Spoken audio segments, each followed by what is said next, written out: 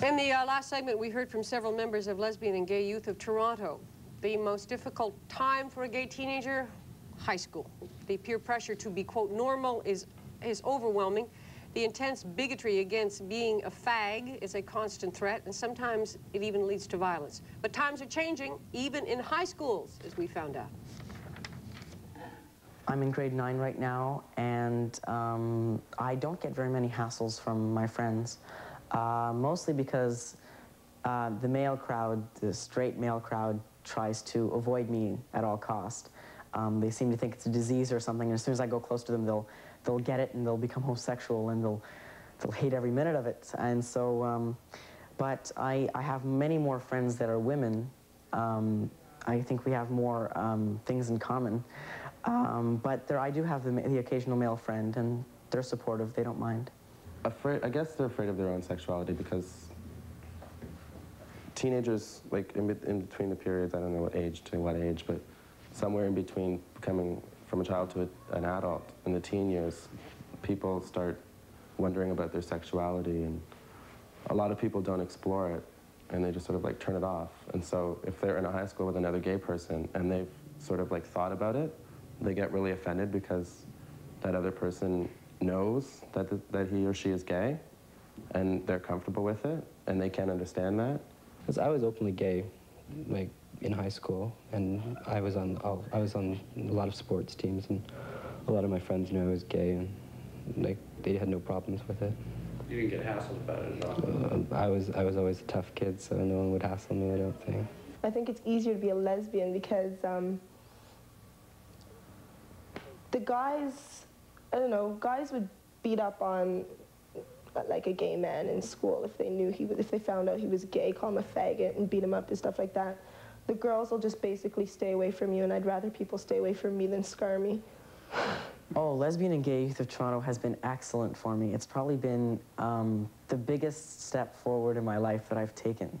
The reason being is that you first walk in, when the first day I walked in was about 8 months ago, and I felt I was terrified. All these people, I was afraid there were going to be police at the door or something, and it turns out the first night I came here, I made about 5 friends, and I still have those friends, and they've been really nice. And, you know, I think that it's an excellent, excellent support group. It's really good.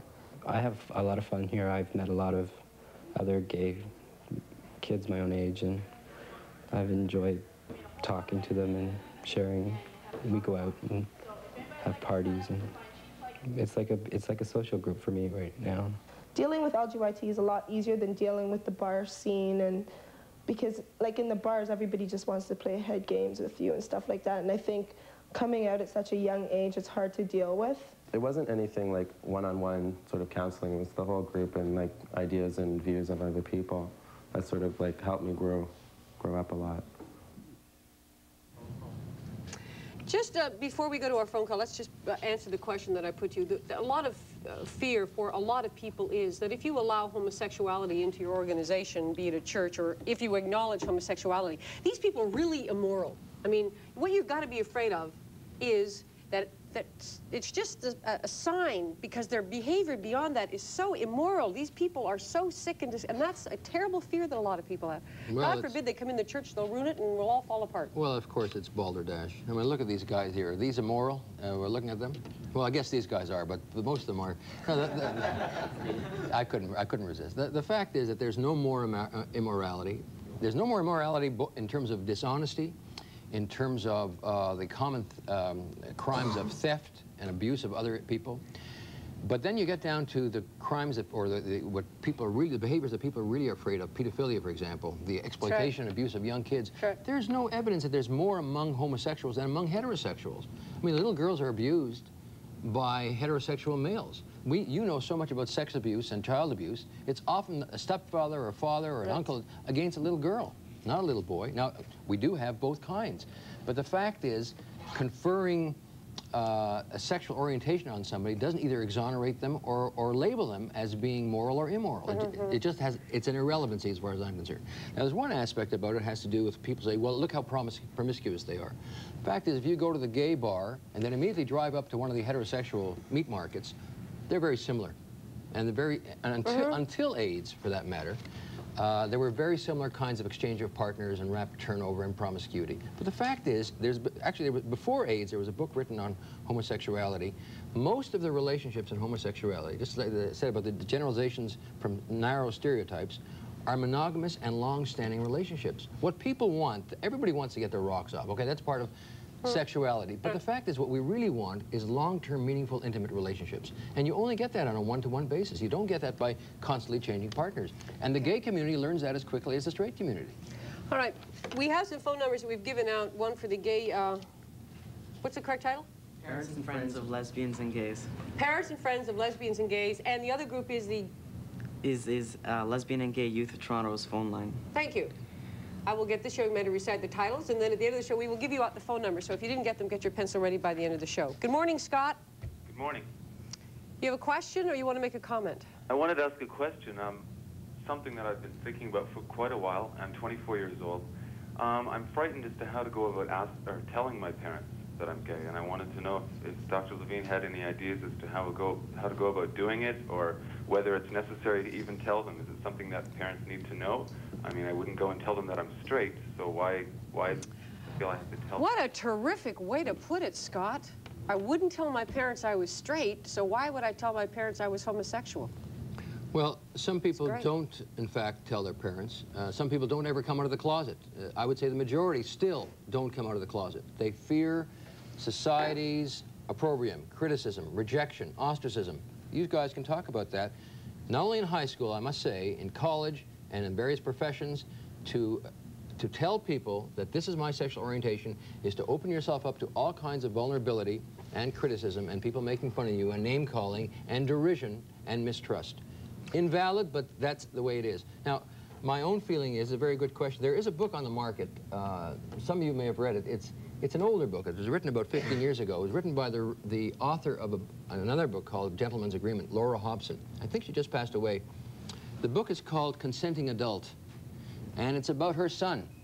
It's about her son who, at the age of 19, finally tells his mother and father that he's gay, although he's known for a few years. And as is more commonly the case, not always, but most commonly the case, young adult males know in their early teens or their mid-teens by then that their erotic preferences and their masturbatory fantasies and their dreams and their experiences tend to be along one line. It's not just a matter of this or that, I'll take a choice. It's a real strong preference, just like I have a heterosexual preference, they have a homosexual preference.